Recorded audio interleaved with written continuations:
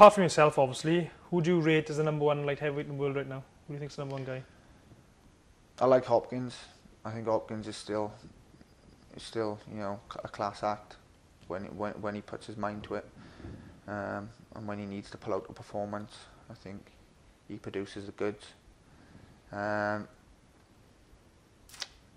know, and Trevor's Cloud is dangerous. Jürgen Bremer, he's one of the most dangerous in there. And I think I'm the youngster coming through who could be the best of the lot, really. As I'm sure you know, Enzo Maccarinelli's making a comeback to light heavyweight. Yeah. Already the internet is full of rumours about yourself possibly fighting Enzo in your first title defence here in Wales. Yeah. How do you feel about that? Obviously he's decided to come down to light heavyweight. Probably, you know, because he thinks I'm going to be world champion now, and you know he probably wants a shot at the world title. You know, he's obviously not going to get the opportunity at cruiserweight, so he, you know, being Welsh, probably hope that he's going to get the fight with me. But I think, provided I beat Bremer, you know, I've got, you know, a lot of big fights out there for me. You know, like the American guys, they are going to be on my radar firstly because they're going to be the big money fights. You know, but if Mark is in his position, if he, you know, he's obviously got to get into position to be worthy of fighting me. You know, I'm the champion, or I will be the champion. So he's got to prove he's ready to fight me. And if it happens in the future, it happens. You know, at the end of the day, I'm still going to remain undefeated. You know, I'm going to be the champ.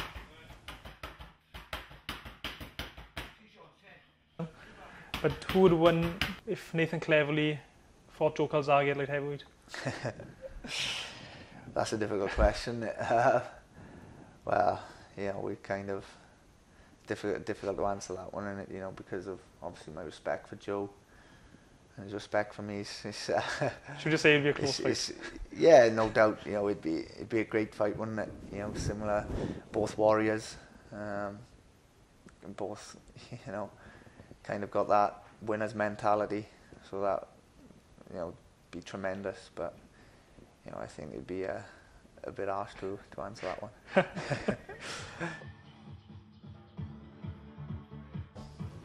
At times, it appears you'd rather stand and fight out in the trenches, as you mentioned, rather than using your boxing skills. That's always the way it's going to be as well. You know, I've got no plan in changing that. I'll box at times, and in nearly all my fights I'll probably get in and go to town and have a good tear up with my opponents. That's what I love. And the reason I can do that is because when I do it, not many opponents can live with that ferocity that I fight at. So, you know, I kind of enjoy that, and I want to maintain that. It's a fan-friendly style. They seem to love it. The only disadvantage is that people say you're not going to have a long career if you fight like that. But 6 more fights, remain undefeated, I'd be happy. I'd retire. And in your fight with Kara Morat, your corner were begging you almost to sort of box. Yeah. And Frank Warren was quite animated ringside, banging the ring up and down in your corner, screaming, "Box, Nathan, box!" Yet every round you went out there, and then straight back in the trenches. Yeah, well, the only people that had belief, I suppose, 100% belief in that fighting style was myself, my dad, and Alan, my trainers, because we're in the gym all the time together, so they know what I can do, I know what I can do. Obviously for the guys outside, they was a little bit cautious and wary because they thought it was crazy the way I boxed, but I knew I had the fight. I knew I had it wrapped up. You know, there was no way was he going to beat me. That's the attitude I had, so that's why I fought like that.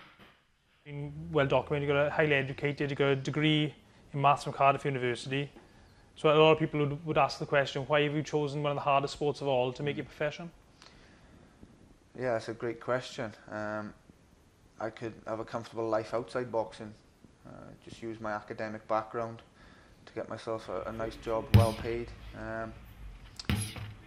But I have a dream, and the dream is to become world champion boxing.